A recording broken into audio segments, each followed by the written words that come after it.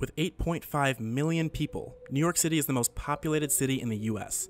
The city has designed a transit system that can move its citizens, but is everyone being served? Well, if you need an elevator or an escalator, you might have a problem. Or you can use MAPALL.